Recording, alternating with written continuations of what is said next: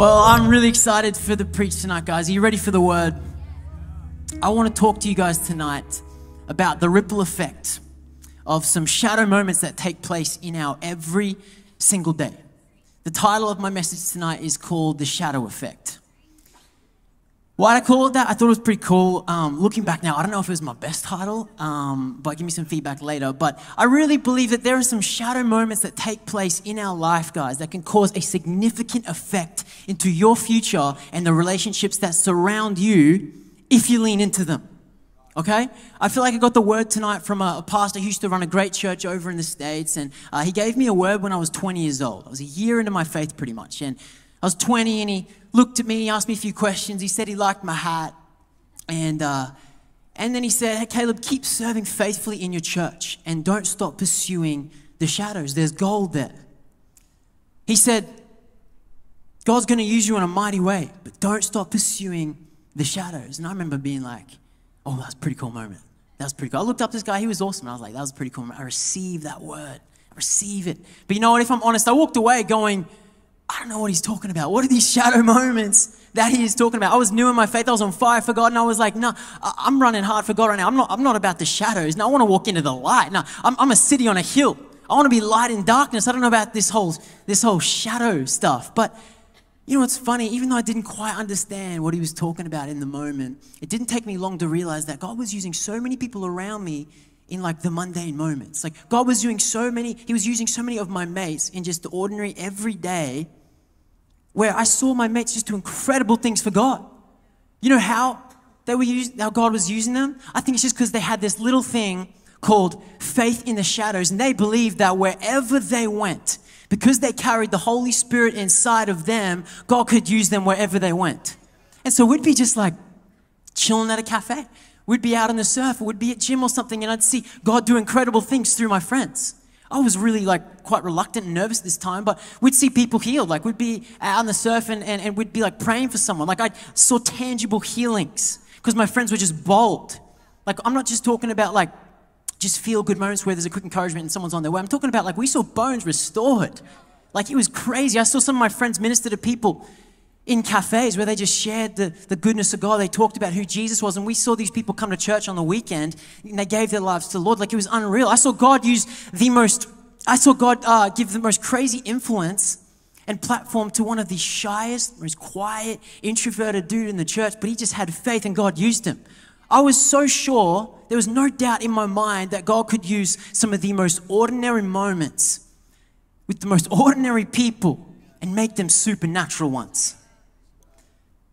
See, I think most of you guys will be pretty well aware, sometimes there's these big moments in our faith and there's these small moments in our faith. Sometimes we see God use us in huge ways, and then there's sometimes this little gap in between called the everyday, the 9 to 5, where there's no spotlight, there's no Instagram, there's no highlight reel, there's no like Pastor Chard singing worship and the heavens are coming down.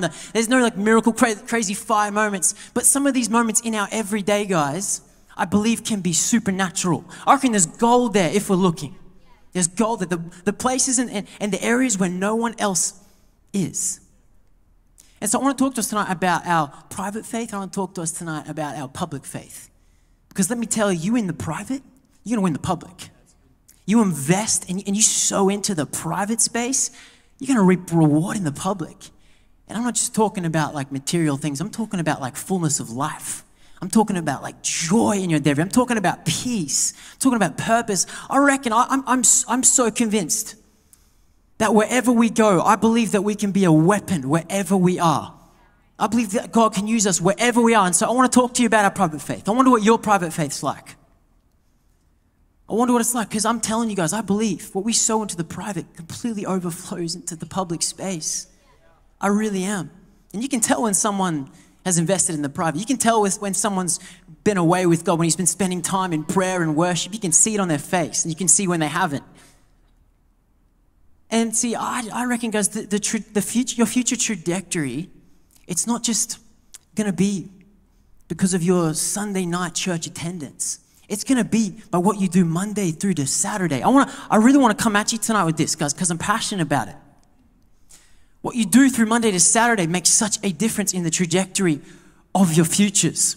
See, some of us, we love a good worship session here. We love a good prayer moment here. We love a good feel-good preaching. Then we love just walking out the doors. But what do you do the next day? What do you do on Monday? Because it has an effect on your future. And I'm telling you guys, there can be fullness of life during the week. There can be more of heaven. There can be more purpose and more joy in your every single day if you're hungry for it. Hey, hear me? Is this all right? Does some of you feel like you're just going through the motions though?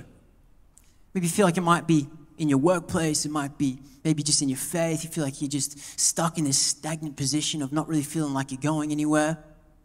Maybe you feel like you're struggling in your job. Maybe you feel like you've got no direction in your uni degree. Or honestly, maybe you're really happy where God has you right now. And that's great. I really feel like God is going to illuminate something to each of us tonight. I really feel like He is. But I want to show you how your faith in the private can actually cause a dramatic ripple effect into your future and the public space where God wants every single one of you. I've got a few takeaways from a farm boy who became one of the greatest men of faith. He was faithful in the shadow moments. He was faithful in the spotlight moments when God had him leading a nation. Do you guys know who this guy is? I'm talking about Joseph here. Now, if you know Joseph, he seemed like quite a fun, slightly overconfident. He looked like quite a good-looking cat. He was definitely overconfident, but he started out as a young shepherd and errand boy under his family. And if you haven't read the story of Joseph, guys, there's so much gold in it. You've got to check it out for yourself. It's in Genesis 37. Make sure you go home and read it. But most of us would know Joseph suffered quite a lot. It started when he had a dream about being in a position of leadership, which made his brothers resent him and then sell him into slavery. Now, it would have been so easy for Joseph to react in anger, to grow bitter, to grow lazy, stop caring about the world around him, but Joseph didn't do that. Every single space where God had him, Joseph did it with his whole heart. The Bible actually says that success followed Joseph wherever he went, even when he was unfairly jailed, because he said no to sleeping with Potiphar's wife. He was faithful in the shadows of the night when it was just him and her. He was faithful. He was faithful when no one was looking.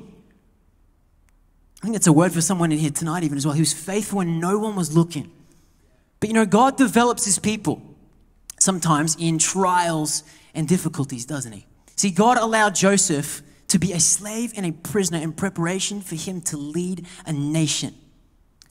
Joseph's dream of being a leader didn't come to pass for years. His highs and lows, the seasons that came past, you know what? They were just a bunch of shadow moments where he was faithful, where God then allowed him to rule Egypt. But where did it start? It started in the faithful shadow moments. It started with just shadow moment after shadow moment, training moment after training moment, that wherever he was, no matter where he landed, as tough or as difficult as it was, he proved faithful because he knew that God was with him.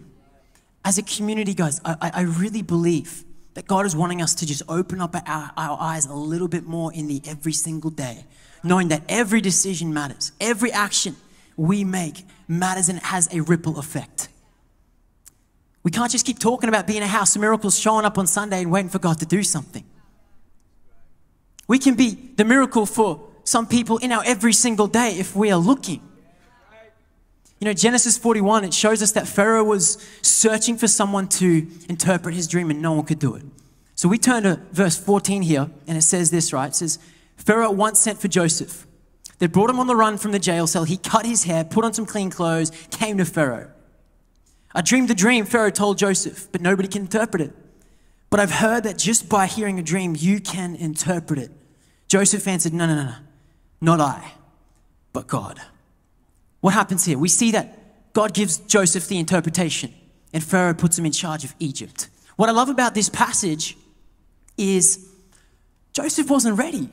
I don't think Joseph was prepared or ready to be questioned by the king, but there was something about Joseph when you read the story.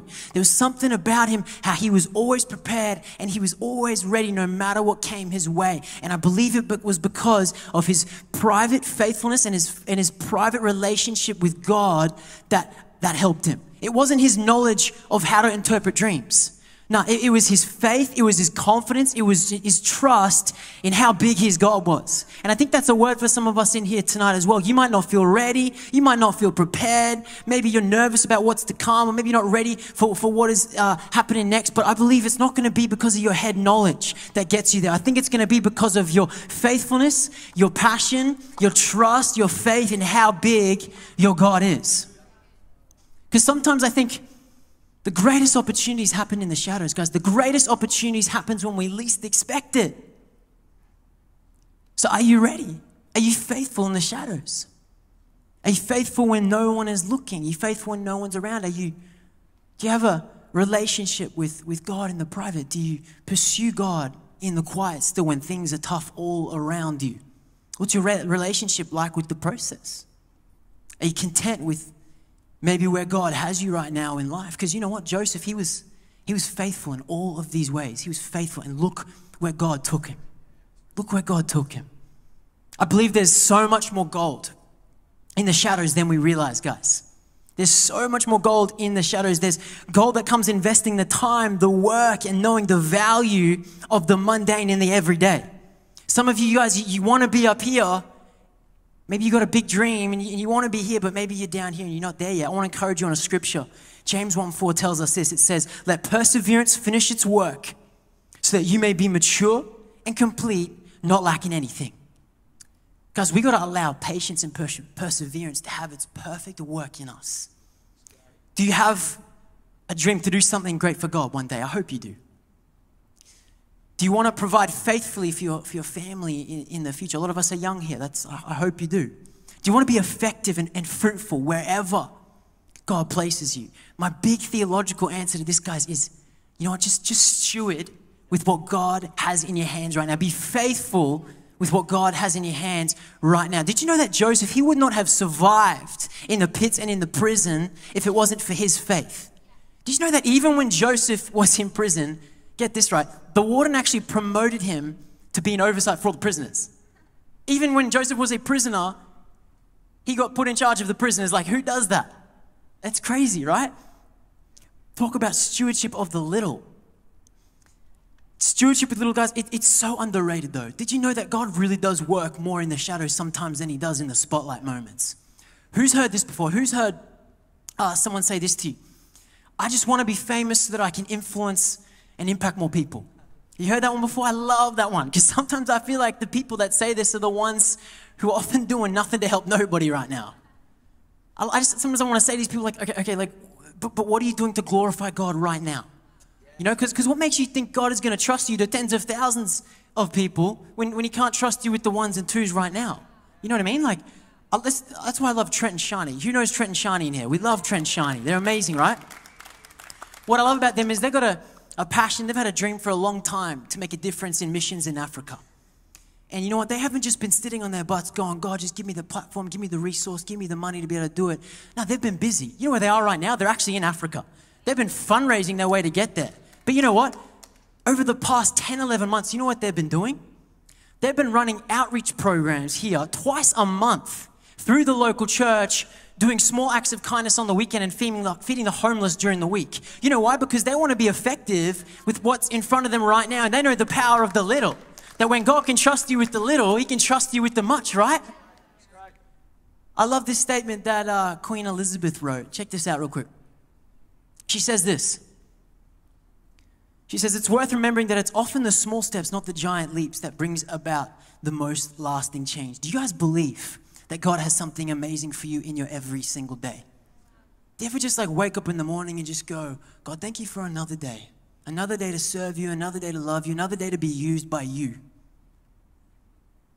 Because God's got so much for us in every day. We've got to seize what may seem like the mundane and have faith to believe that God can use us. Because I'm telling you guys, the Holy Spirit is moving more in front of our faces than we realize. He's moving more in the lunchroom. He's moving more at your lecture, in your uni, in your university. He's moving more at your sporting club, on the bus or on the train to work. He's moving more if we can just look up a little bit. We don't know what some moments can lead to.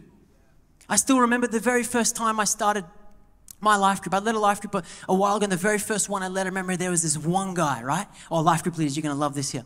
There was this one guy who would just, he wouldn't leave.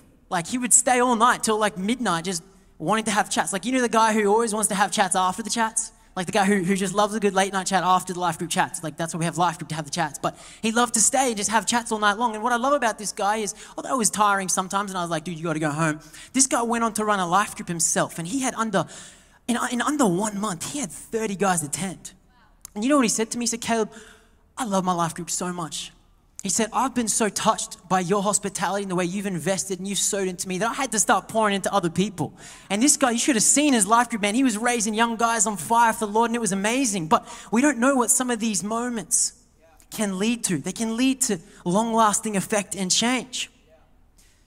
You know, because we are a people of faith, I think sometimes we can get so caught up with the spectacular, almost like too caught up with the spectacular. Now, hear me out here. I believe God moves in signs, miracles, and wonders. Man, I never want to box what God can do.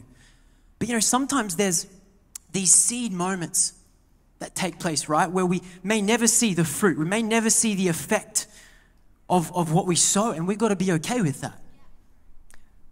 See, we can often get so caught up in the extraordinary that we actually miss the now moments. We miss the small seeds, the supernatural moments that can take place in our everyday. We miss sometimes the small refinement that God's even doing in us every day, just because we're so caught up with the spectacular or the extraordinary. I love just even looking around this room. Like, I feel like there's just testimonies all around this place of just seeds that have been sown into so many of your lives. I could point out so many people and go, man, I know how you got here today. There was a seed that was sown in your life. And I know, we talk about Pastor Chris a lot in his story.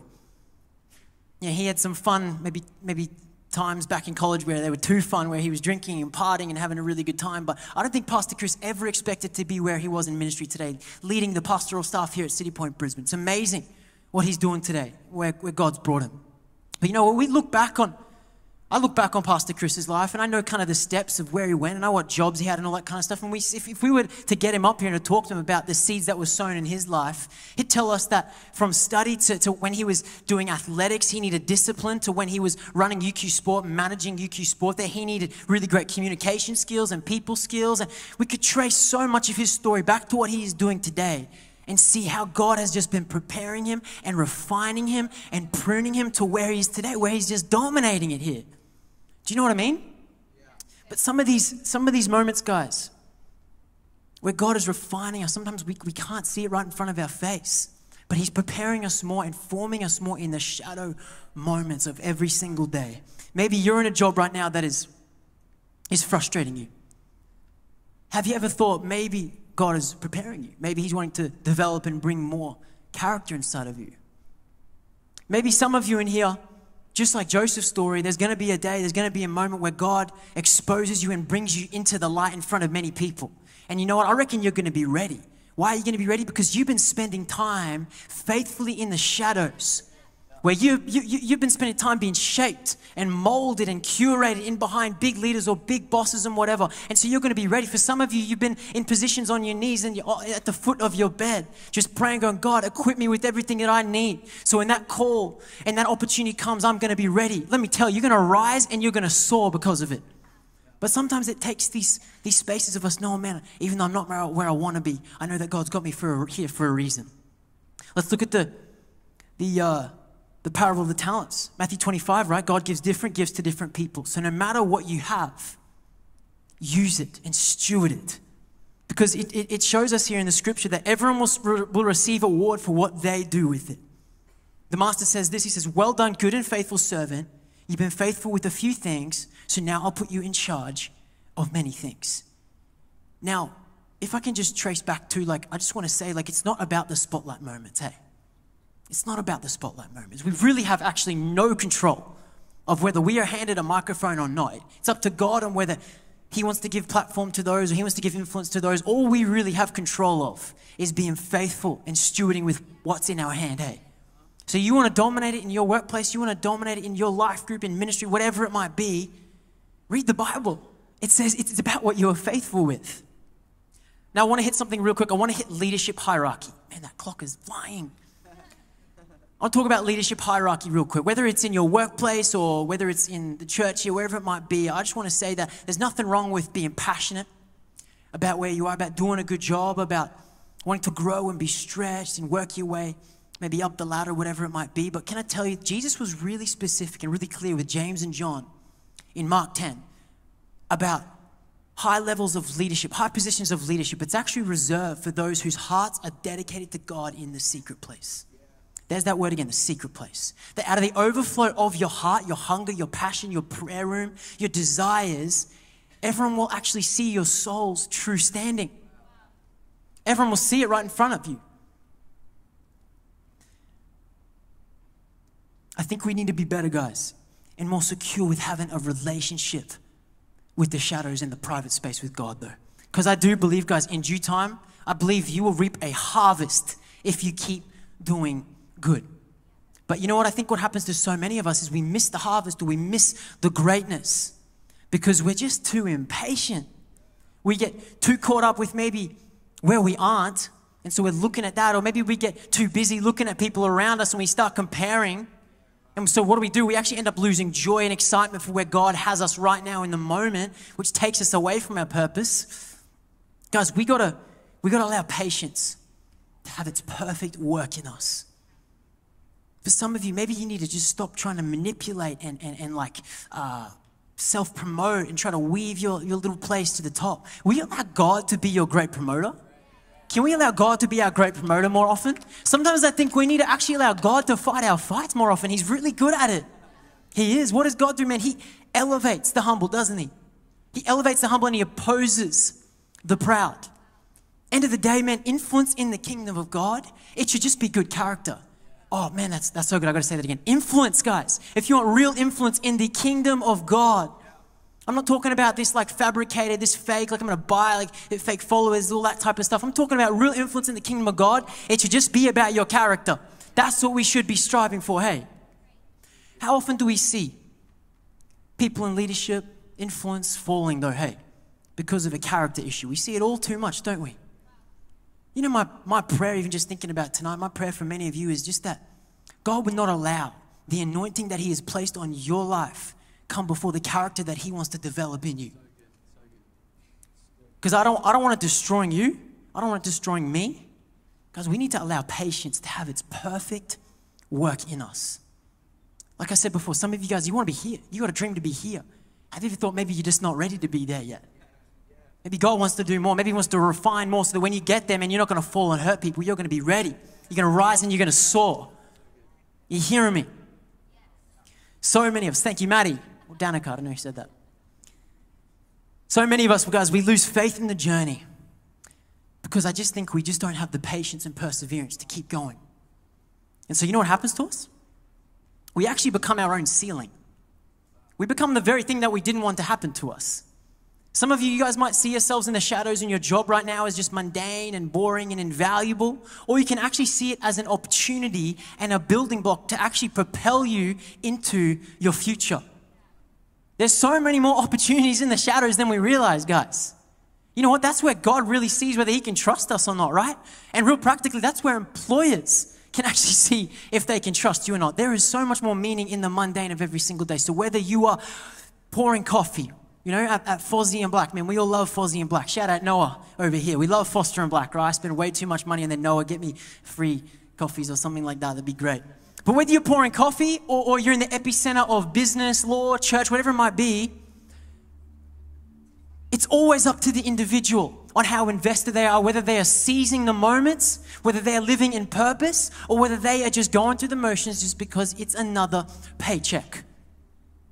I want to talk about a little distractor, something that repels us from pursuing our faith in the shadows really quickly, okay? I believe it's a word called worldliness. We need to be aware of the lure of worldliness that can seep in and steal our faith and investment in the every single day.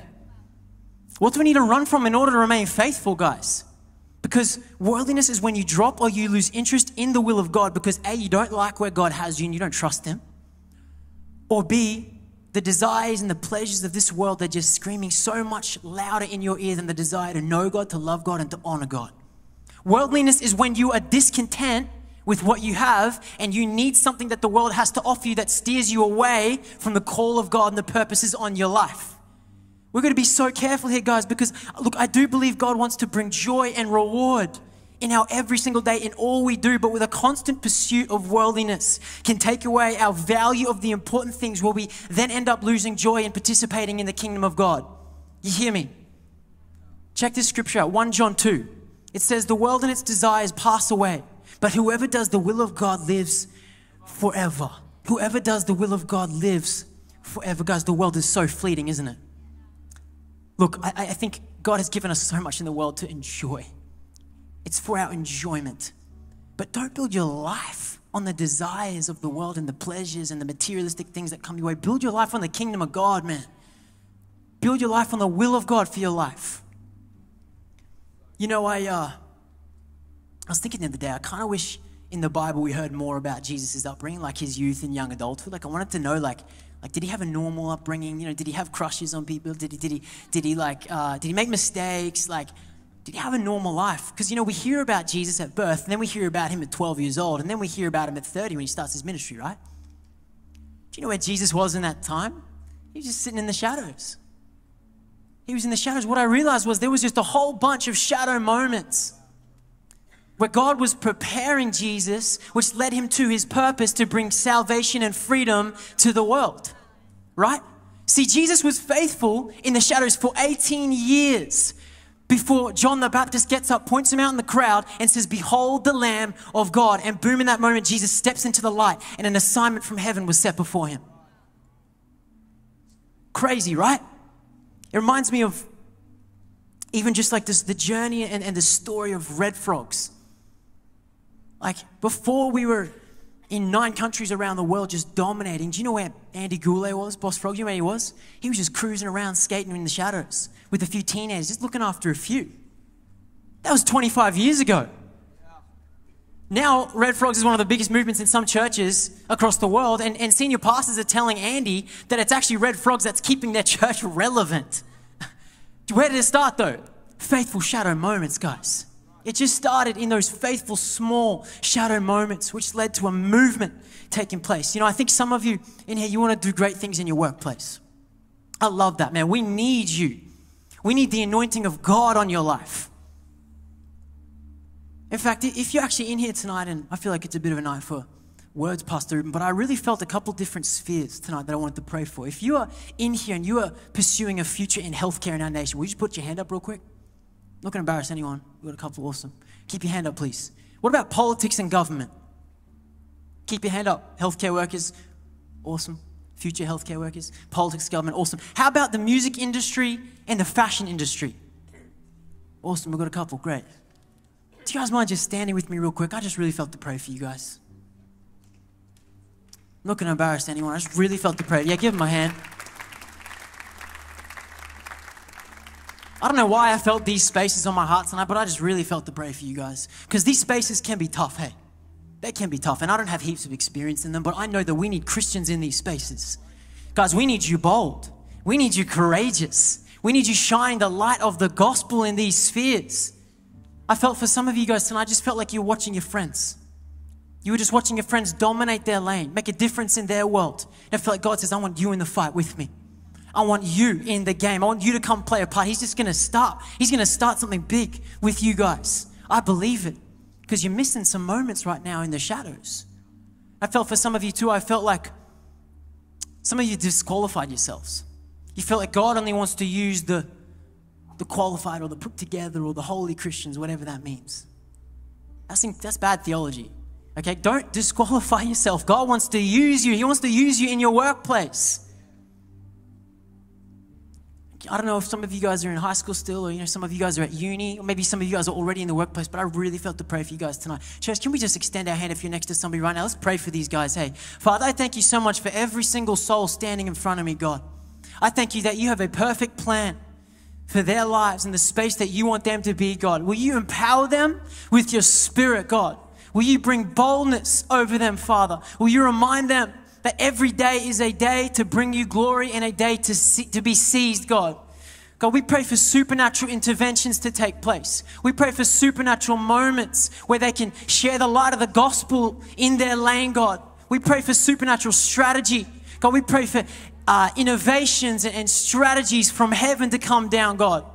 We pray for opportunities in the shadows to be unlocked where they can make your name known, not their name known, God, but your name known. God, we pray for boldness and courage and faith. And God, we just declare a move of God to take place in the healthcare of our nation. We pray for a move of God to take place in the government of our nation. Would you protect them? Would you go before the leaders and the future leaders to come? God, we pray for the music industry and the fashion industry, new records to come out, new artists, new labels, God, where they want to bring you glory above everything else. God, we proclaim this and we declare this in your mighty name. We pray for faith and character. Like I said before, God, I pray that the anointing you place on their heads, God, will character come first. Will character come first? God, we pray for faith and your spirit to empower them in Jesus' mighty name. Amen. Amen. You can be seated. Let's give it up for these amazing people. Use them, Lord. Use them.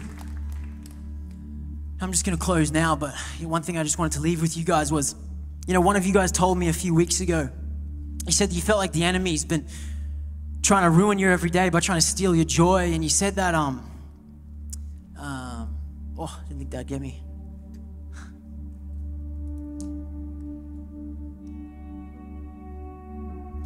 You said that every day you said that you've been waking up and you've just been going, Holy Spirit, I thank you that in you is joy. In you there is peace, in you there is purpose. And you said that ever since that day, you said that everything's changed. You felt like God's been with you. God's been closer. God's been working in some of the small moments in your everyday, which is bringing you purpose in your day, which just, man, it encouraged me so much.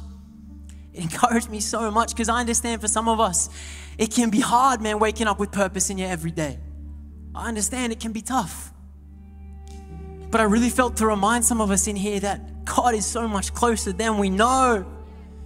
God was with Joseph in the highs and the lows of every single day. His hand was upon him and went before him. And for some of you guys in here, man, God's hand is upon you. It is with you. It is going before you. Don't lose heart. Don't lose heart. I know I've been talking a lot tonight about some shadow moments that have been taking place, how God can use you in your everyday. But guys, it's not okay for us just to leave tonight and just go, oh yeah, I'm just going to go home. I'm just going to look for some of those moments. No, you know where it's got to start. It's got to start with you going into your room, door closed, you and God. Private devotion to know Him, to actually know Him. Jesus isn't returning for those who just lift their hands up really well in church each week. He's returning for those who know Him. I want to pray for some people tonight who don't know Jesus in here, and I want to pray for some of us in here tonight who maybe want that faith and that excitement, that joy again in the mundane of just knowing God in the quiet. I want to pray for us. Some of us tonight. Maybe you're in here and you don't know Jesus, or you don't know Him like the way I've been talking about Him tonight. Maybe you want to learn more about Him.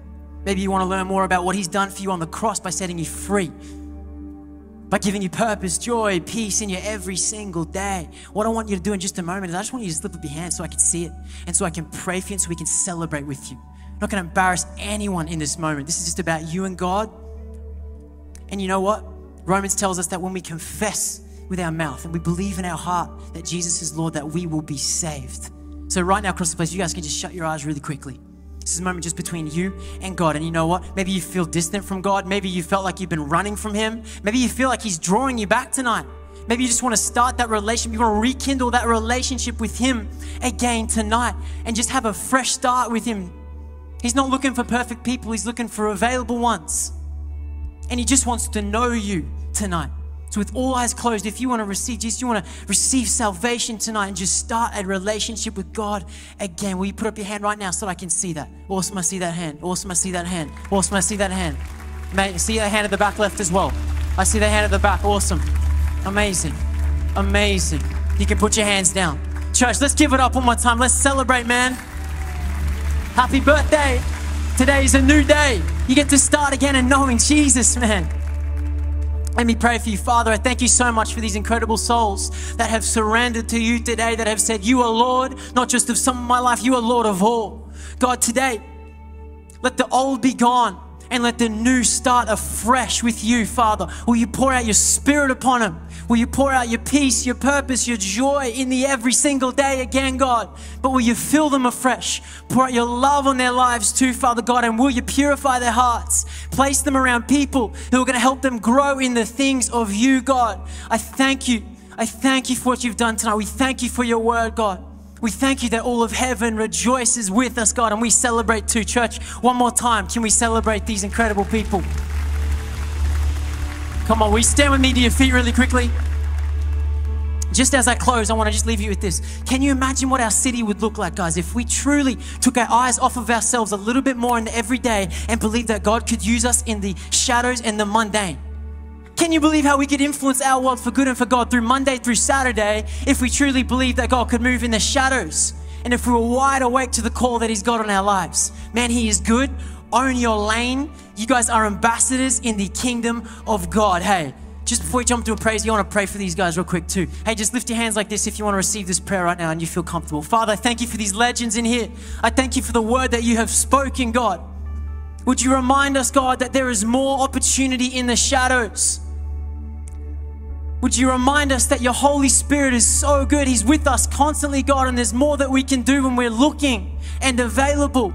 Father, I pray for those in the room tonight who want a fresh joy and passion and excitement to get away with you in the quiet again. God, will you bring new fervor to that space? New fervor to that. In fact, Holy Spirit, right now, would you just draw us all closer to you? Would you draw us all nearer to you? God, we long to be with you. We long to know you more. We long to love you. Jesus, you are the greatest prize. You are the greatest investment in time of our devotion. God, we love you and we thank you for what you've spoken tonight. In Jesus' name, amen. Amen. Guys, can we honor God with the word tonight one more time?